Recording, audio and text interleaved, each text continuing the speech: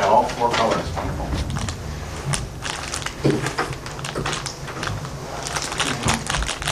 Well, I suppose I'll get started. My name is John Schilling. I do spacecraft propulsion for a living. So when you all figure out how to get to orbit cheaply, I'll figure out how to get you the rest of the way.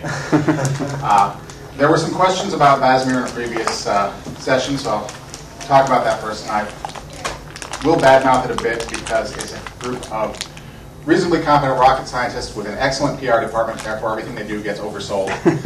And I need to throw a little bit of reality into it. So, start with VASIMR. I assume pretty much everybody has heard about it because they do have an excellent PR department. Here's what you actually get. You get a device called a helicon, which is a magic gadget for producing reasonably dense plasma at low cost, low energy cost. The magic is fairly well understood. We know the incantations, the right configuration of magnets. We can make the plasma.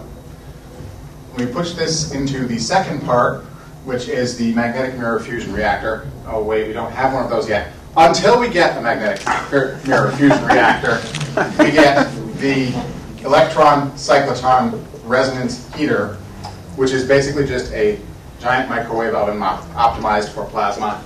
And somewhere off here is either a big solar array or a nuclear reactor of your choice. There's not a whole lot of difference at this stage. You just need a couple hundred kilowatts or more of electricity. Then we go to the magnetic nozzle. Generate plasma here. It's a low energy plasma generator, so it's not very hot.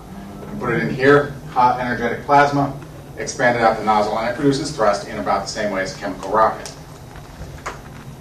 Problem, this part we know, this part with a fair bit of engineering can be made to work. Magnetic nozzle, if you look at it in more detail, you have a little bit of structure, then you have magnetic field lines that go out like this, extending out and looping back. And then in the center, we have a plasma, which in theory does this, expands out, high velocity, thus thrust. The problem is, how do we know it doesn't do this and go backwards? Plasmas like to follow magnetic field lines. The theory is, by the time you're out here, the magnetic field is weak enough it can no longer get a grip on the plasma, and the plasma will then proceed ballistically. We do know mathematically there will be some acceleration which produces thrust. There will be some deceleration of the plasma out at the edge stage here where it's breaking free, which will produce drag, which we don't want. Thrust really ought to be better than drag. The problem is the biggest ground test facilities we have cover about this much of the system. So we can test this part, we can test this part, we can guess about this part. Why can't we do this on the ground? What's the limitation right now? The physical size of the vacuum chamber. You'd need to build something like the size of that building over in Downey and suck all the air out of it. So we're almost talking, the need is almost like an infinitely large nozzle, or somewhere close to that. Or and if we had a convenient, infinitely large supply of vacuum to test it in, gee, where could we find an infinitely large supply of vacuum? Right. This really begs to be tested in space. Because when you test it in the ground, you can quote whatever performance figures you like, and Ad Astra has some pretty good performance figures, and there's always an asterisk saying, assuming that the stuff out here behaves the way we expect. Question? I was just wondering how that would all change if that center box was a magnetic mirror fusion reactor. You could get rid of the solar arrays in the nuclear reactor, but it wouldn't change the rest of the system at all. You need the power source? Yeah. You just need some way of dumping a whole lot of heat into the plasma.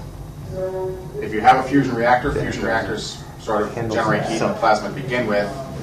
If you have an external power source, we know a couple of good ways to take electricity and turn it into heat in the middle of a plasma. What would be the primary way to throttle this? Would it be by changing the magnetic field, thus changing the expansion ratio, or would it be changing the amount of power input? You change the amount of power and the amount of plasma. Okay. And those are your two knobs to throttle.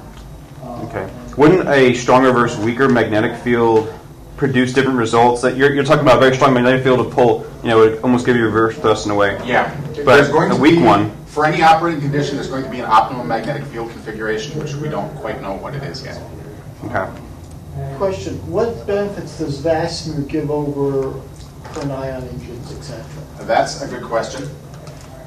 VASIMR works slightly better than ion engines at very high power levels.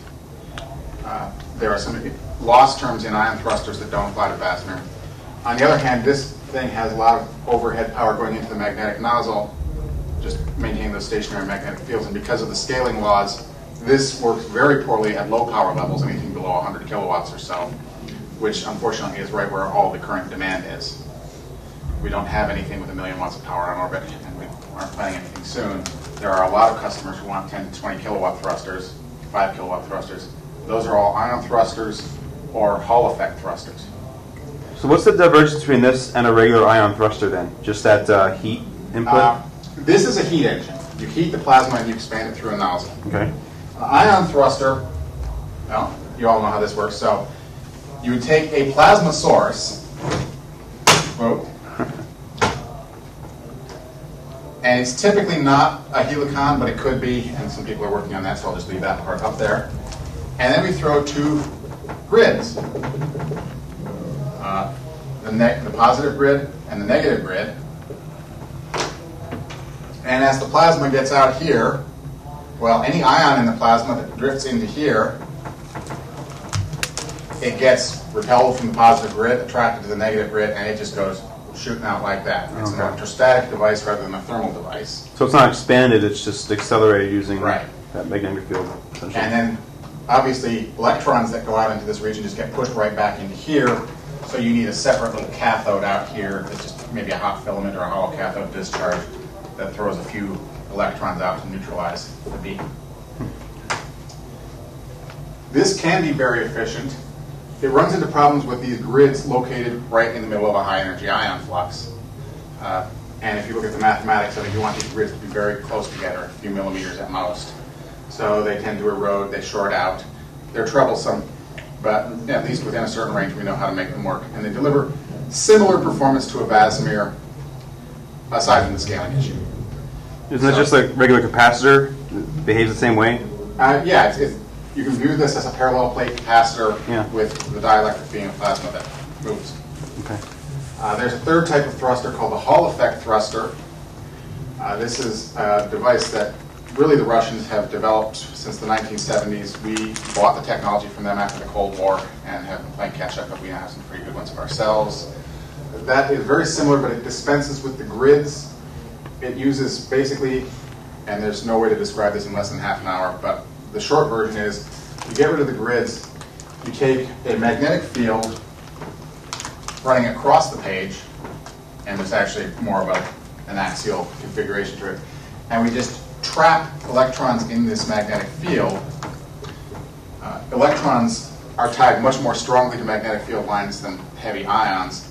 So if you get the magnetic field strength right, you can trap a cloud of electrons in here. It acts as a virtual cathode rather than a physical grid.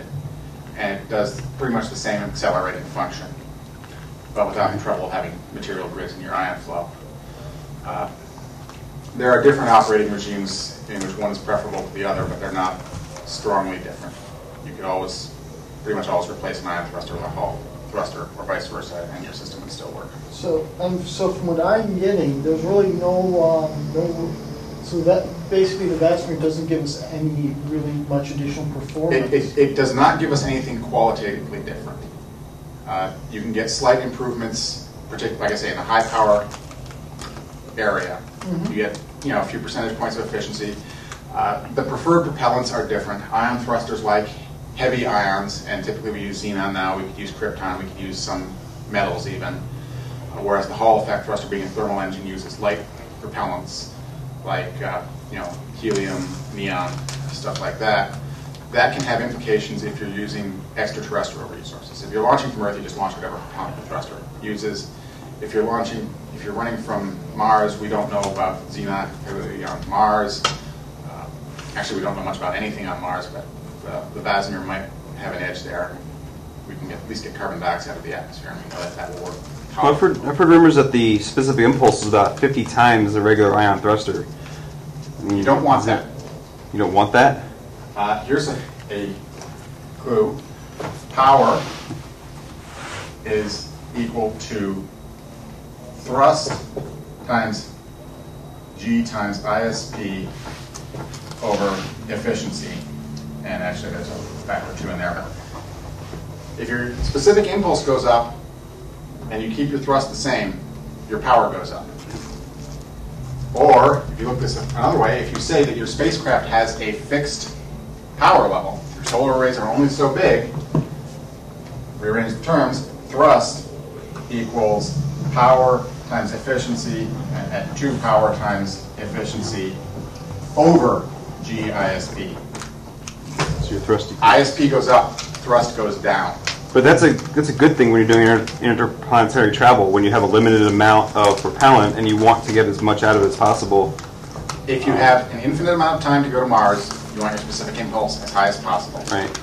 If you're planning to go to Mars in anything less than a couple of years, and you have realistic power supplies, by which I mean either solar arrays that we know how to build or nuclear reactors that we know how to build, you really don't want a specific impulse more than about 5,000 seconds. Because you won't get the thrust, or in order to get the thrust, you have to drag along so much power hardware that the additional propulsive performance is just being eaten up, carrying your power supply. Yes? Would you be able to get there in under 2 years if you had a cold fusion power source? That we were talking about that because we had I put together a discussion about new energy possibilities, and they were talking about these 2 Italian men that were working on. Okay. When somebody can get to me with numbers for the actual power to weight ratio of a fusion power system suitable for space operation, we can plug it into this equation, and there will still be an optimum specific impulse value. You'll never be at a place where you want the specific impulse to be as high as possible, because for any finite amount of power, you've got to get your thrust from somewhere. What's that equation called again? This is just the efficiency equation is applied to an electric propulsion system. It doesn't have a fancy name, unfortunately. And you can get it by just applying conservation of energy and conservation of momentum together to the rocket jet. Okay. So With the power and thrust is literally it's proportional. Yeah. It's okay. And VASIMR gets its name of the variable specific impulse. There's a knob you can turn to just basically, if you want more thrust and less power today, you turn your knob one direction. You want more power or more ISP and less thrust tomorrow, you turn the knob the other direction. You can really sort of do that with the ion thrusters and the Hall thrusters too. Not over quite as wide a range, but over the range that you need for real missions. So again, there's not a game changer there. But the takeaway from this is we've got several ways of turning electricity and propellant into thrust. And thrust, power, ISP, pick any 2. And if you're limited in power, there's going to be an ISP that you want. And you can do the mission analysis, and you'll see this nice graph where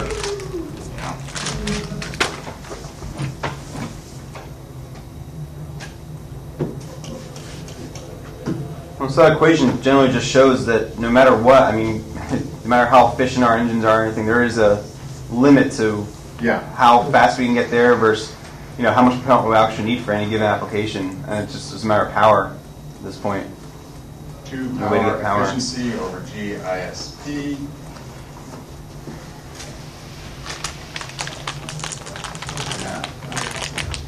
And I don't like that for a real mission, okay, I'm losing the bugs me how ISO ability to write on the won't whiteboard for some apparently. I mean, I think it's Turn more it over. a convenience factor than a Talk about Yeah, physical it is. factor. It's just a way for us to interpret it. No, I mean, I just don't like thinking about Earth gravity when doing calculations for rockets that don't go over near Earth or something. For any mission, It's just a comparison. you can do something like this, where here is your specific impulse, and here is your payload delivered. Yeah. And you throw in real assumptions about what your power supply weighs and how long your customer will wait for the mission to be completed, how long your astronauts can survive on the trip to Mars. It will look something like this. If your specific impulse is low, you get no payload because all you're carrying is propellant. There's no room for anything left over. If your specific impulse is high, you get no payload because in order to meet your trip time requirements, you had to load up your ship with nothing but power processing hardware, solar arrays, nuclear reactors, radiators, whatever it takes to generate that power. Somewhere in the middle is a happy medium. For near-Earth operations, and I include out to the moon, in 20-year time frame for realistic power technologies, you want about 3,000 seconds of ISP. For a Mars mission, you'd want about 5,000 seconds of ISP. And for Jupiter, you might want 10,000 seconds, but I haven't done that trade. We've got options to do that. The other option is to ignore all of this and use chemical rockets, which are in the 300 to 500 second ISP range. Well, it's not ignoring it, it's just placing it at some point on that graph that's probably closer to the lower ISP side, right? Yeah. Do we have any capability of reaching that, that max point there? Is there any engine we're currently capable of that has that number? Ion thrusters work very well in the 3,000 to 5,000 second range. Okay. Hall thrusters sort of max out at about 3,000 seconds, but so you just basically just need more ion thrusters, like a lot of them placed everywhere. That would be your really most good efficient high power ion mathematically. thrusters would be good. VASIMR, like I said, once you get up into the 100 kilowatts, the efficiency will be a bit higher. And there are other options that people are working on, magnetoplasma dynamic thrusters, field reverse configuration thrusters. There's a lot of good work being done out there. But what we lack is the ability to do this at high power levels, hundreds of kilowatts or megawatts, which is what you need for a manned mission. All the current experience is at the 5 to 10 kilowatt level, which is where the current customers are. And yes, you can bundle a whole lot of 5 to 10 kilowatt Hall thrusters up and use that to carry your ship to Mars. Some degree of clustering has been demonstrated in the lab and even on orbit. Ultimately, you probably want something designed for the higher power levels. Whether that is just a bigger ion thruster, a bigger Hall thruster, or something new like a VASIMR, isn't really a huge difference. Hall effect was proposed for the Jupiter icy moon orbiter. Yeah. But that had a much larger power source. Yeah, they were assuming nuclear power. I'd also like to add, unless you're going beyond Mars, there's not a whole lot of difference performance-wise between nuclear power and solar power. Reason being, everybody imagines nuclear reactors are these things that generate humongous amounts of power, billions of watts. And yeah, you can build a nuclear reactor that generates a billion watts of power. There's probably one not too far from here. It is also very heavy, which means, again, all that power goes into just carrying the weight of power supply. Solar arrays, less powerful, but they can be fairly lightweight, just a thin film. If you're going beyond Mars, obviously your solar arrays drop off dramatically because there's not much sunlight. But between here and Mars, flip side of that is if you're going to Mercury, why would you ever probably carry a nuclear reactor? You've got so much sunlight. But we're sort of in the middle ground where the solar arrays we know how to build and the nuclear reactors we know how to build, roughly competitive. And solar power is green, nuclear power is evil. Neither of those things really matter in orbit, but from the political standpoint, if you're trying to launch it from Earth, that might be sort of the edge. Well, so we don't have any control on the, on the thrust side or the propellant side, because propellant is the weight it is. We can't make it lighter for the amount we're carrying. Right. But on the other side, we do have control and could theoretically make the power systems that we need lighter to carry more power and generate more. Whether it be from some fusion reactor of some sort, or these nuclear reactors that are more efficient, or very, very, very large solar arrays. Yeah, if you increase the alpha of your power supply, the watts per kilogram, this curve starts to look like this curve. Right. You want a higher ISP and you get more payload. Agreed. So anything that improves the performance of electric power supply, that helps us a lot. Okay, so then higher ISP is a good thing if we if and only if you have the power supply to support it. Yeah. In my last job, I had lots of people coming up to me and building and proposing thrusters that were here or here and saying, look at this wonderful ISP I've given you. I give you 10,000 seconds of ISP. It's wonderful and twice as good as any other thruster you've got. And no, because we still have the power supplies that put us on this curve, and you want us to fly right there. Well, but they're generating the future technology for hopefully, someone else will figure out that power solution. We'll now have a higher ISP solution, and we can combine the two. And so they found one of the two parts of it. You have to have a realistic expectation of what somebody else will come up with in the power supply field. Okay. There will be a point at which designing a high ISP thruster is just a complete waste of your time because the somebody else to whom you've delegated, give me the magic power supply, will not deliver. And you have to watch both fields, and you have to deliver the You do, but both are equally important. I mean, both are equally important, which means you have to watch them both. But it's not worth saying that just developing one without the other is a waste of time. Well, if you literally develop one without the other, you've wasted your time because you they're don't both have in the other part of the ingredient. If you develop one and trust somebody else to develop the other, whether you've wasted your time depends on whether they come through. If you develop a thruster and the other guy doesn't come through with the power supply, then yes, you have wasted your time. So you really do want to watch what the power supply people are doing, and the power supply people need to watch what the thruster people are doing, and they need to talk to each other, which all too often doesn't happen. And you need to coordinate, and you also need to talk to the missions people as to whether they're on this curve for a Mars mission or whether they're trying to do a lunar mission which has, say, this curve instead. But you talk to the missions people, the power supply people, and the thruster people, and you get an optimum solution. If you just go off into your own sandbox and try to develop what you think is the perfect system, the rest of it won't come together. And since I've used up most of my time talking about advanced electric propulsion systems, I will say, if you do this, if you put chemical rockets on this curve, first off, you save a bit because you don't have to carry much in the way of electric power, just a bit to open valves and the like. And second, you wind up right about here. You're not okay, maybe here. You're carrying half the payload you would with an electric propulsion system, but it's still half. And it's just off-the-shelf technology, or near off-the-shelf technology. X-Corps is going to get back to us with that hydrogen rocket. Well, until we run out of fuel that we can use. It'll happen one day. X-Corps is going to get back to us with a hydrogen rocket. We run out of hydrogen, we've got problems. But the thing is that with the chemical rocket, if you're launched to low Earth orbit, goes down in cost by a factor of 2. You've just removed the incentive for doing the advanced electric propulsion. Wow. Both of them benefit from it, but you don't have to pay the upfront development cost of the electric propulsion. Right.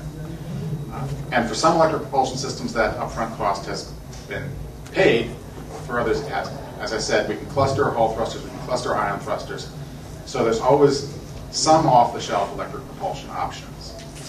Whether we go beyond that and invest in the development of gigantic Hall thrusters or VASIMR thrusters or any of the other options, that depends on the mission and it depends on the competition. Chemical propulsion is a perfectly reasonable choice, again, at least out as far as Mars. And it does not require miracles in chemical propulsion to do this. Pratt & Whitney would guarantee the RL-10 at $1 million a shot, and with a few process improvements, electric valves for the pneumatic in particular, we'd be happy, and X-Corps probably wouldn't be getting money from ULA. But Pratt & Whitney, last time I heard, was charging $30 million a shot for that engine. But that's an economics issue that's important, but it doesn't change the fact that the technology for chemical rockets is there and is adequate. I do admit to a preference for liquid hydrogen once you get past Earth orbit. The only reason you use LOX kerosene past Earth orbit is because you already have that infrastructure for your launch vehicle. And that's, again, a fairly compelling economic argument in some cases. You get out to Mars, you might want to go with LOX methane because of in situ availability. It's easy to make. Yes. And in deep space, the performance of hydrogen is enormous and the disadvantages of hydrogen I mean, you're still climbing the steep end of this curve here, so hydrogen climbing up a bit farther on that curve is huge. Keeping it cold is somewhat less of a problem in space than it is on Earth. The bulk of your tanks is somewhat less of a problem. So, LOX hydrogen engines will give us the inner solar system. Advanced electric engines will give us a bit more payload to the inner solar system, twice as much payload to the inner solar system. And honestly, if you get into the details of the orbit mechanics, you kind of want both. There are some clever schemes where, I don't know, how many of you have heard of the over-Earth effect? If you are doing orbital mechanics, if you're doing a maneuver anywhere near a planetary gravity well, you really want to do that maneuver instantaneously, as deep in the gravity well as possible, at least for velocities comparable to the, the escape velocity of that planet. And when you look at doing that all the way to Mars, you find that the over-Earth effect gives you about half of what you want, and so you sort of want to split your mission in an ideal world using a very high-thrust impulsive burn right up close to the Earth, and then with the rest, everything before and after that you do with the low-thrust system. You actually pump up the orbit slowly over several months, staying in Earth orbit, but increasingly elliptic orbit over several months. Then you want one burst of thrust at your last pass on Earth, and none of the electric propulsion systems can get you enough thrust fast enough to do that. So you need chemical rockets for that part, which gets you a huge bonus, and then you go back to your ion thrust or your Hall thrust or your VASIMR or whatever for the rest of the trip. So that's getting into increasing payload by another 10 or 15%. Yeah, it's not a huge thing. and it's a when you can get off-the-shelf technology. If you had a nuclear thermal rocket like Minerva, I guess you could use the same fuel for both. Nuclear thermal really has to be using liquid hydrogen, which is fair enough. It's a decent fuel. Liquid hydrogen also works with chemical rockets and works with VASIMR, similar solar power arms. Yeah, I was thinking of VASIMR. Okay, yeah. Nuclear thermal and VASIMR is a decent combination. And if you figure out how to make a nuclear thermal rocket, it'll also be a nuclear power generator. I think I've seen some. There's a lot of things. Just like that. That's a hybrid conversation. Question in here.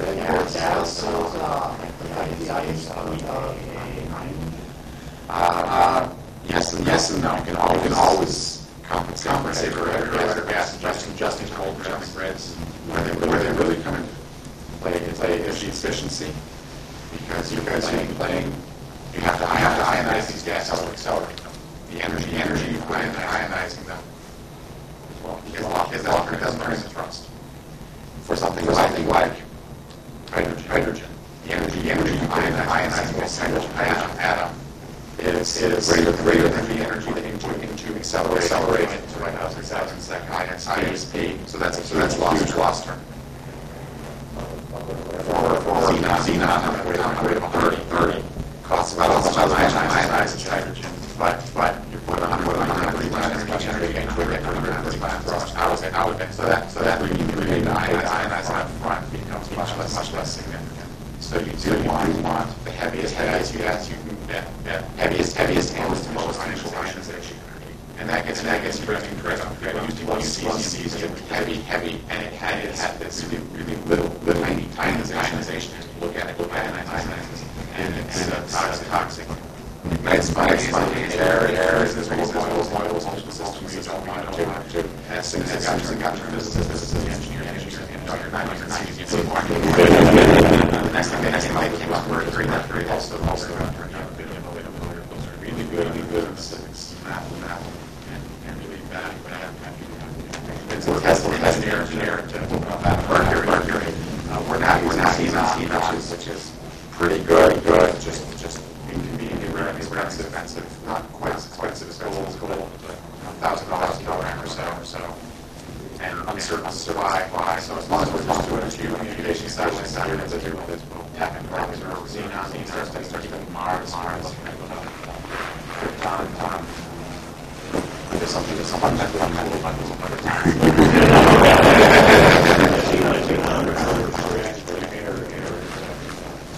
Yeah. Say air.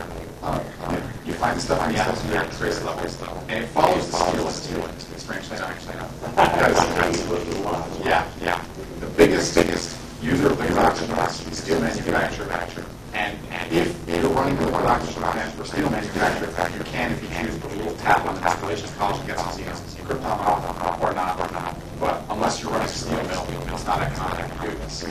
So How about radon? That's natural and no one wants it. I'll be able to elaborate on probably using really obnoxious violence. Yes, radon is self-ionizing, so that will work in your favor. Test engineers are no longer respectable subsystems.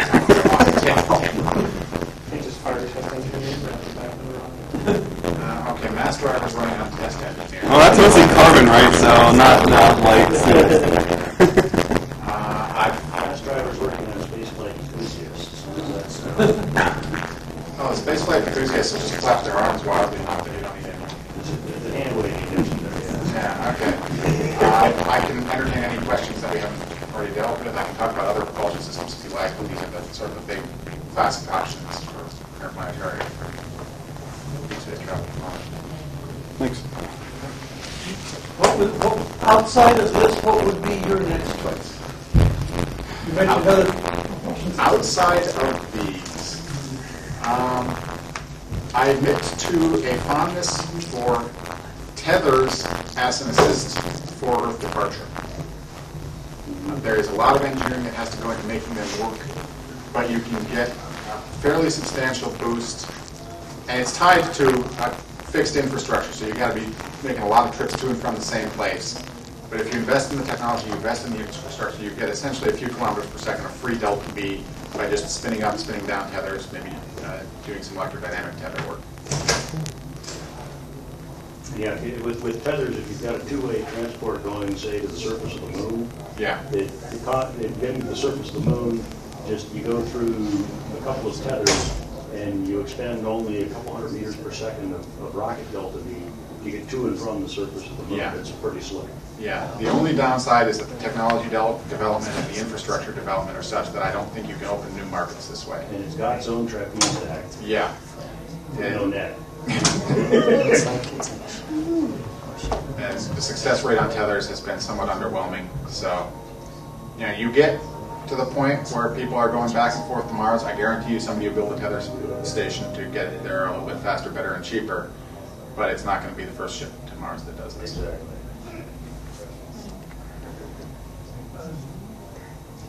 Okay. And that's a good thing, because a large part of the market, the low Earth orbit, is going to be propellants, and that's going to be a cash cow. I want to keep it that way for as long as possible. Sorry, I came here a bit late. What exactly is a tether system? Okay, well, I didn't explain that, but basically, it's an orbiting slingshot. You got the Earth here, and you got some object in orbit about the Earth. The absolute simplest form of a tether is you have a space station and a cable that runs maybe 1,000 kilometers, if you don't care about Van Allen belts, but up and 1,000 kilometers down, and the gradient in the Earth's gravitational field will keep this relatively taut. This is moving at orbital velocity. If you do the geometry of it, this part here is moving at much less than orbital velocity. This part here is moving at much greater than orbital velocity. So, I can now, and Doug alluded to this just a couple hours ago, launch a suborbital vehicle that rendezvous with the tether here, drops off its payload, comes back down. I don't have to build a complete orbital launch vehicle. Put my payload here, take the elevator up, drop it off here. I'm already at superorbital velocity partway out to Mars. And you can play games even further if you spin this thing up like a pinwheel. That gets into a nightmare of dynamic complexity, but it gives you better performance. People have been flying tethers since 1961. It was done on Gemini 10, I think it was. Manually deployed, and it gave astronauts nightmares because it didn't do what they expected. It just bounced around a lot. There have been another 30 or 40 tethers since, I think, 20 or 30. A third of them have been wonderful successes, a third of them, we're not sure, and a third of them have broken or otherwise failed miserably. So, I'm not betting on it the first crew to Mars, but I'd like to see what we can.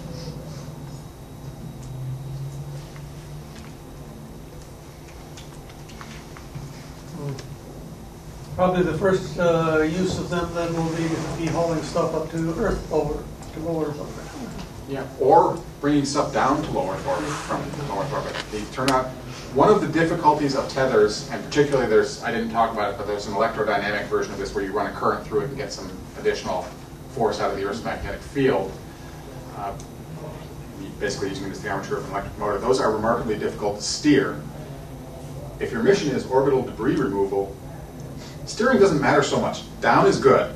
Anything vaguely down will take it into the atmosphere and it's no longer a problem, assuming we're not doing huge chunks of debris. So there's a lot of talk that the first mission for tether would be attach a tether to something that we need to deorbit, pull it down, don't worry so much about the guidance, and learn from that. And that would be like an upper stage on something, delivering something to low Earth orbit.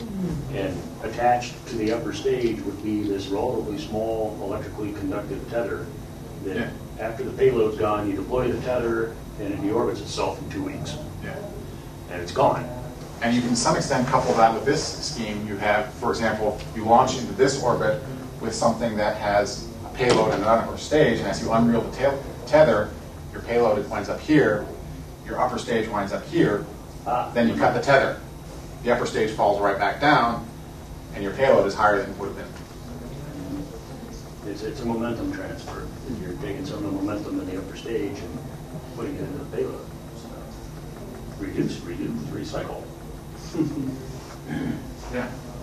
I like tethers, but it's a part-term technology. The ones we got now that work for this mission, chemical rockets, particularly LOX hydrogen for deep space, Hall effect, ion, and maybe VASIMR. They've got 2/3 of it working for sure. And they really need to put that thing in an orbital environment to test it. Are nuclear bombs off the table? Probably yes. There are certain inconvenient treaties about that, and the environmental ramifications, particularly in the space environment, for using any sort of an Orion or nuclear pulse system, nightmarish. It gives you Van Allen belts from hell. Yeah. And our Van Allen belts are already from Hex, so we don't. I don't want to turn them into Jovian Van Allen belts. Yeah. If the aliens from Alpha Centauri invade, I'm all in favor of the Orion Drive battleship to take them out, but otherwise, not so much.